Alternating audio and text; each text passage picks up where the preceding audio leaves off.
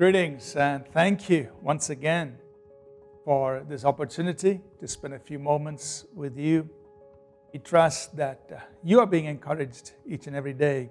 I just want to remind you of a verse of scripture in Isaiah chapter 30 where the Bible tells us, in quietness and confidence will be your strength.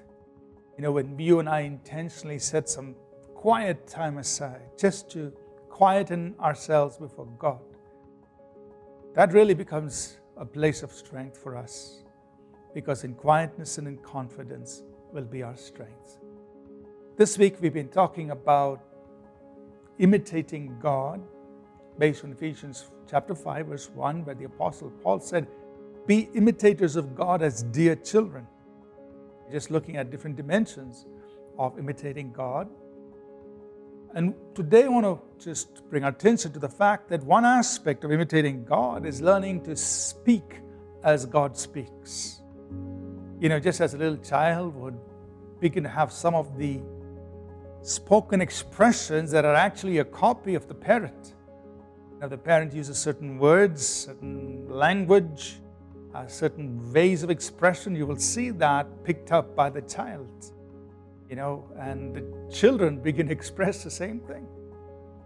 They are learning to speak as the parents speak. And so we, as children of God, must learn to imitate God in speaking the way God speaks. Now, what does that mean practically? How would God speak in a given situation? For one thing, we can be sure that God would never speak hopelessness. He would never speak defeat. And he's never going to say, "Oh my God, what do I do?" He's obviously never going to say that. He knows what to do. He is not perplexed. He is not, despondent. He's not hopeless. But God, and I will just reference one verse in Romans 4:17, where the Apostle Paul teaches us that God gives life to the dead and calls things that are not as though they are. Or He calls things which do not exist as though they do, or as though they did. That means when there's nothing there, God calls things into existence.